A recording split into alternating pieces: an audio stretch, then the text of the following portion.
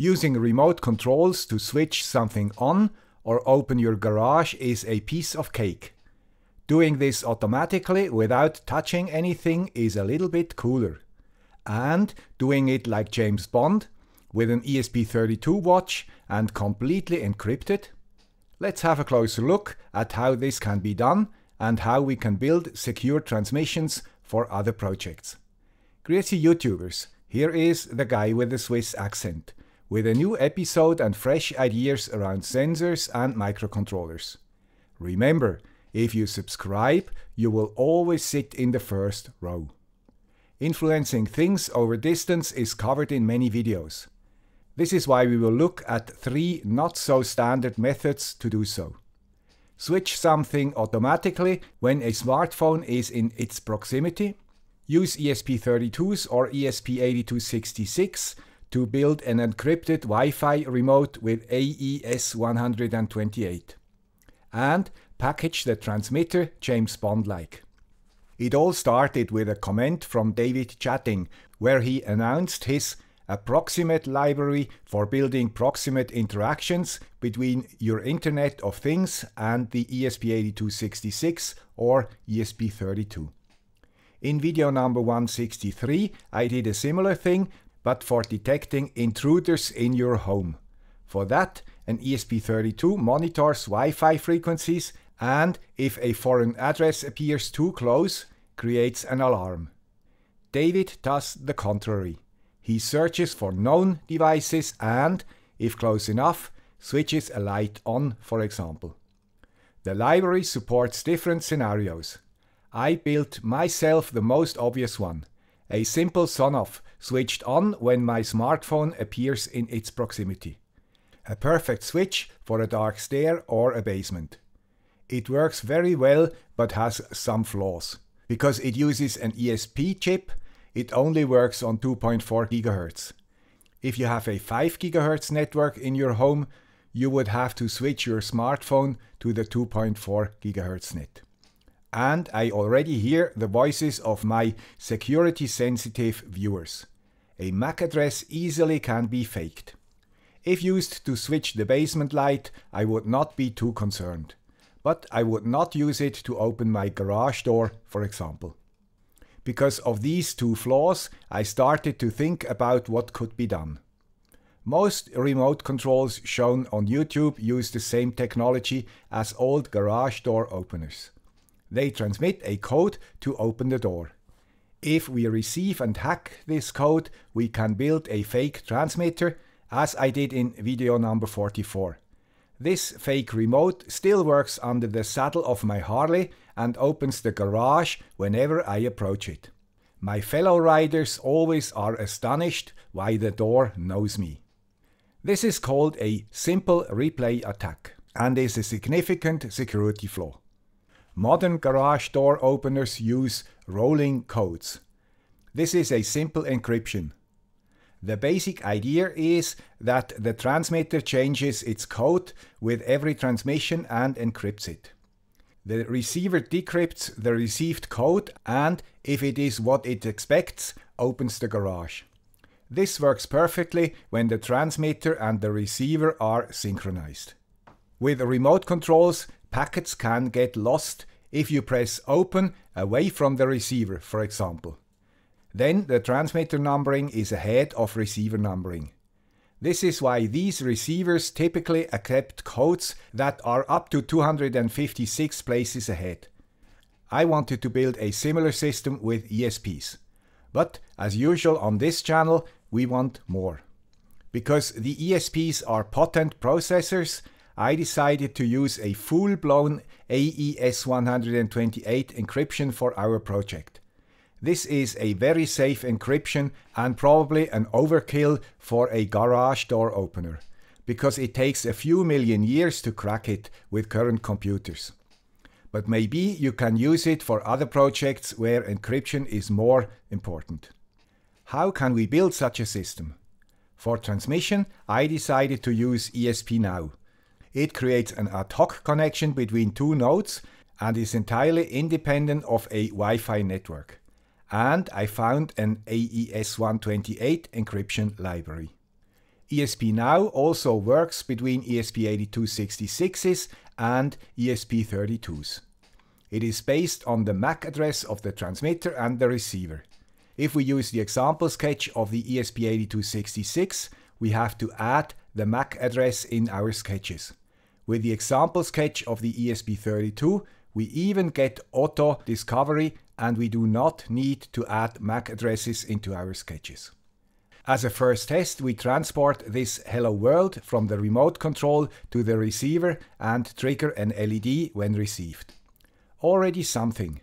Not secure for sure, because a bad guy just has to wait behind the garage and record the MAC address and the keyword and replay it when we are away. What about encrypting the Hello World message? Would that help? Not at all. The attacker would just replay the encrypted string and the garage door would open without a problem. What to do? If the transmitter encrypts a different message for each transmission, recording messages will not help because, as we said, every message is different, right? But how does the receiver know which message was sent to decide if it came from the right transmitter? I used a straightforward concept. The transmitter has a counter, encrypts the number and transmits it to the receiver. The receiver decrypts it and compares this number with the last one it received. Suppose it is higher than the one before it opens the garage. If it is the same as before, it knows it is a replay attack. The counter is an unsigned long variable. So you can open your garage many times before your remote will transmit the same code again. The attacker now has to be more sophisticated and also needs your help to hack your garage. He could milk your remote controller when you are away from your garage and get messages which are not yet known by the garage door opener. Later he could use it for a replay attack. But as said, somebody has to press the open button on your remote for this attack. I stick with this method because it is good enough for the girls I go out with. And I'm sure we will get enhancement proposals in the comments. For example, to use two-way communication between the receiver and the transmitter for synchronization. So the remote controller counts up, encrypts the number, transmits it to the garage door opener and saves it to EEPROM. As usual, with Arduino sketches, we need some transformations between the different formats of the variable. And because the AES128 library expects a multiple of 16 bytes, we have to fill or pad the array with zeros before encryption. I created a file called AES128, which includes more or less the sample example file of the library. Like that, the transmitter as well as the receiver sketch uses the same key. And if you want, you can change the initialization vector to make it even more secure. The receiver decrypts the message and compares it with the last received value. This value is also stored in EEPROM to protect against power outages. If the new value is bigger than the last one, it stores the latest value in EEPROM and opens the garage. This goes on for the next 1000 years or so, till the counter reaches its end and has to be synchronized. You do not need to start with a counter value of 0 if you feel safer. If you connect the pairing pin with ground, the receiver stores the following number and synchronizes the two. You can use any ESP8266 or ESP32 as a transmitter. A simple solution could be to use an ESP01 as shown in video number 101 or 108. Both have a button to open your garage and a long battery life. But let's assume you are Q and wanted to create a cool gadget for James Bond. Then such a simple button for sure is not the right thing. We need at least a watch with integrated AES128 encryption. Fortunately, I have one shown in my last mailbag. It is no Swiss watch, but because it has a built-in ESP32, we can create a similar sketch and use it as a remote controller. How cool is that? Of course, you could integrate the sketch into the full-fledged smartwatch project. I leave you a link to the description on its GitHub. And anyway, you find a link to all sketches used here. They are not very polished because I'm sure you will use these technologies for much more creative applications than just a garage door opener or to switch an IKEA lamp. So comes the last question. What should we remember? David's approximate library is helpful to detect Wi-Fi devices around you and monitor their behavior. It even can be connected to your MQTT broker. Using it for switching things is not very secure. Simple remote controls are prone to replay attacks because they always use the same code.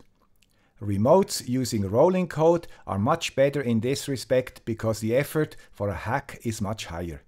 Unfortunately, if you want to integrate them into your home automation system, it will not work. We use the powerful AES128 encryption to create a very secure rolling code and build a transmitter and a receiver based on an ESP32 or an ESP8266. After synchronization, the system works pretty safely. You can use a cheap ESP01 as a transmitter or a T-Watch if you want to show off. The newest model has built-in GPS and you can create a geofence. Unfortunately, battery life is probably not too long in this application. That was all for today. As always, you find all the relevant links in the description. I hope this video was useful or at least interesting for you. If true, please consider supporting the channel to secure its future existence. Thank you. Bye.